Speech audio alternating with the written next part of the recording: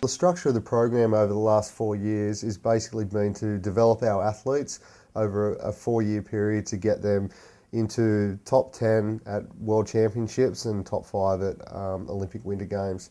So we're definitely achieving that. We had Holly Crawford finish second at the World Championships this year, so she's on track for next year going into the Olympics. The border cross guys are on track, being getting medals this year on the World Cup. So listen, we're in where we need to be competition-wise and result-wise leading into the Olympics next year.